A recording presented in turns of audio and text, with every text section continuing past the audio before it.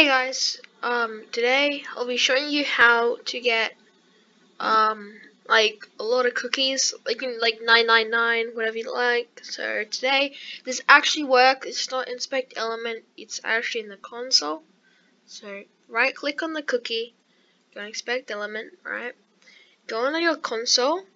Now do exactly what I say, like exactly with capitals and spaces and stuff. So game with a capital G, game dot cookies, capital P and S, space equals, equals, and then whatever number you want. So just say I wanted my number to be this. Now press enter and look at the cookies I have. And if you think I'm lying, check this out. It's actually working.